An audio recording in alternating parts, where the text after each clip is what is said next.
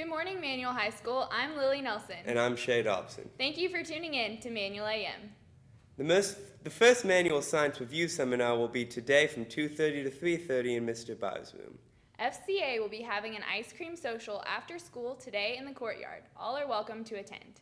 Girls interested in playing basketball this year need to see Coach Sparks in room 312.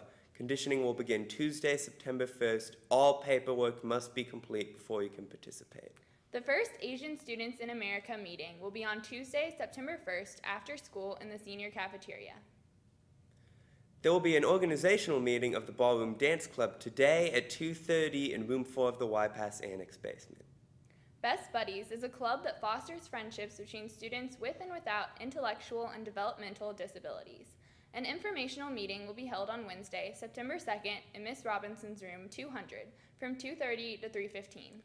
The Latin American and Hispanic Student Organization will have its first meeting on Friday, September 4th. All are welcome to attend. Bowling sign-ups will be in the courtyard immediately after school today. No bowling experience is required. The Manual Mock Trial team will hold an information session for new and returning members today in room 137 at 2:30. If you've been wanting to know more about the new teachers, Kristen Smith and Olivia Loy will introduce you to Miss McLean. In the first edition of Manual's New Teachers, we're getting to know Miss McLean. For the 2015-2016 school year, Manual has welcomed 8 new staff members. Miss McLean is the new mathematics teacher in room 122.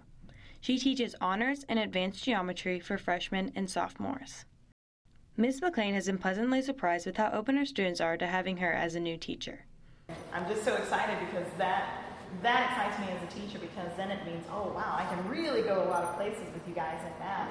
Miss McLean has been teaching for 4.5 years as a math teacher. She taught middle school in Philadelphia until she moved back to Louisville.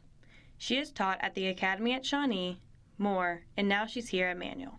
Just every day when I come in with a lesson, I'm just sort of excited to see how it goes and what the year holds for me as a teacher and for you guys as students. From Manual AM, this is Kristen Smith. You may have noticed that the tower was reconstructed over the summer. Megan Sutton and Nico Pagni have the story. On July 14, 2014, one of the 4 towers that stood atop Manual was struck by lightning during a thunderstorm and fell through the roof, dealing heavy exterior damage and interior damage. The limestone that fell, we were very fortunate. Our steel girders up there caught it, or the weight of it would have gone right through to the first floor. But we were fortunate that the roof held, even though it was damaged, and it kept it from protruding out and going down further. We were told that if it had not caught at a certain time, that the damage would have been even much more extensive. You know, we lost 2 classrooms for half a year last year, just based on the water damage and also to just the physical damage of the limestone coming through the ceiling. Starting only 2 days after the 2014-2015 school year, the construction lasted 4 weeks, with constant delays.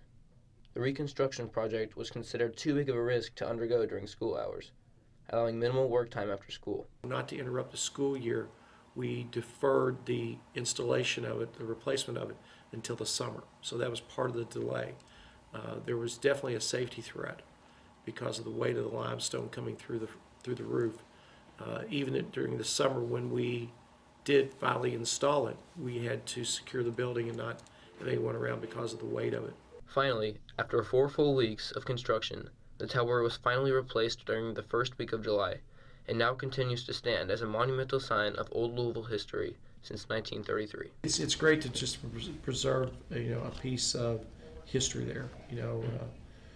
Manual High School is one of the last, if not the last, bastion of historical history with our historical legacy of this area, and it's important to have it put back in the right fashion.